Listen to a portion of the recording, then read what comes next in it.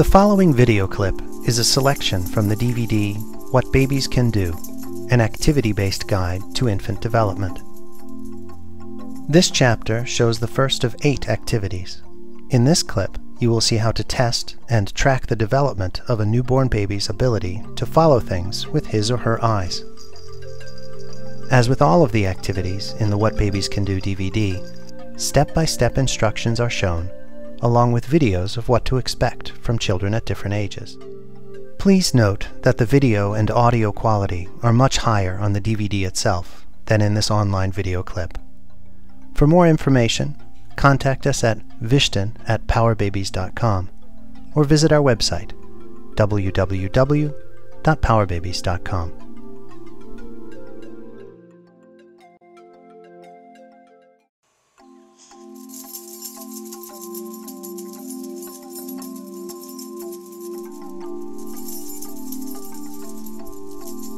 In this activity, you can see how babies develop the ability to follow things with their eyes. All you need is a comfortable infant seat and a colorful toy that you can gently shake and move from side to side. Before we consider how babies move their eyes, let's discuss 2 different ways that adults move theirs. We make saccadic eye movements as we scan the environment around us. The eyes make abrupt jumps, called saccades, that last a few milliseconds apiece. In between the jumps, our eyes remain relatively still. We make smooth tracking movements when we follow a target with our eyes. Notice that the eyes move smoothly from place to place without making abrupt jumps. We can only do this when there is a directly visible target moving in front of us. Infants are born with the ability to make the jumpy saccadic eye movements. Smooth tracking, however, only seems to show up around 7 weeks of age. By watching your child carefully, you can see this ability emerge. It's important to note that young babies are usually only awake, calm, and alert for a few hours per day. For all of the activities presented in this video, we have selected clips in which the infant actually performed the task, except for this one. Don't get frustrated if your child doesn't accomplish some of these tasks the first time you try.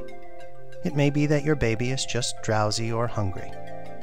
The best strategy is to wait and try again later.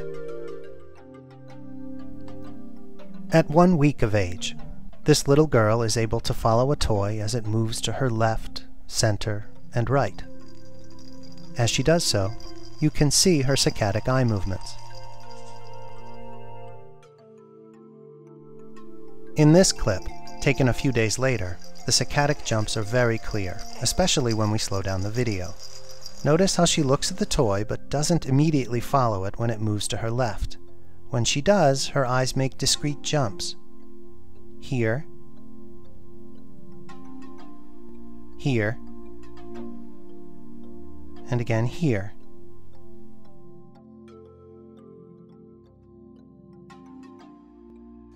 A week later, we can still see the saccadic eye movements, but the jumps are smaller and faster.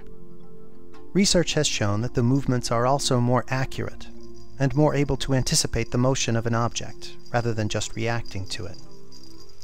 As your baby's neck muscles get stronger, you will notice that the object can be followed across a greater range of motion. As the arms get stronger, you may notice the beginnings of reaching movements. More on that in Activity 4.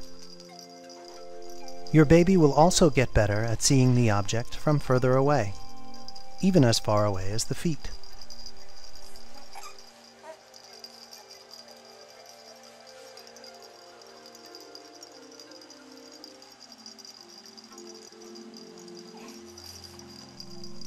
A close-up of this 5-week-old shows the eye movements well.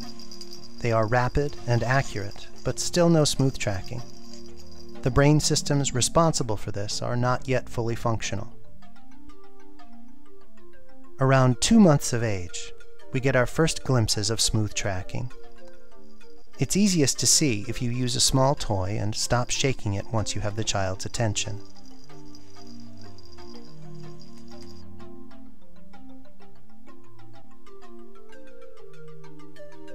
Notice how the eyes move to follow without lagging behind the target.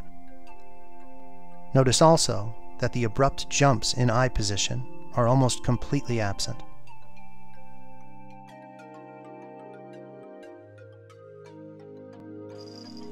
Even at this age, however, most eye movements are still saccadic in nature.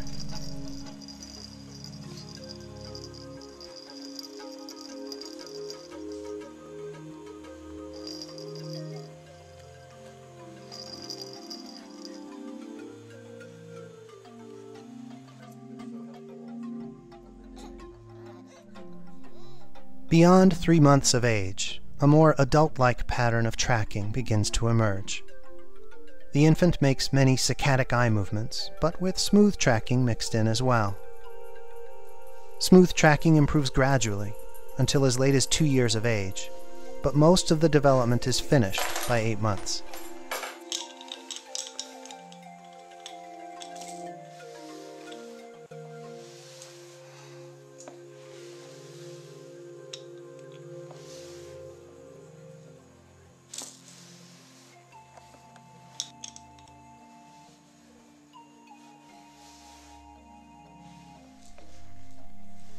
This activity will become frustrating for most children as they get more and more interested in grabbing and chewing on targets rather than just watching them. As long as you eventually let the child have the toy, however, my experience suggests that all will be forgiven.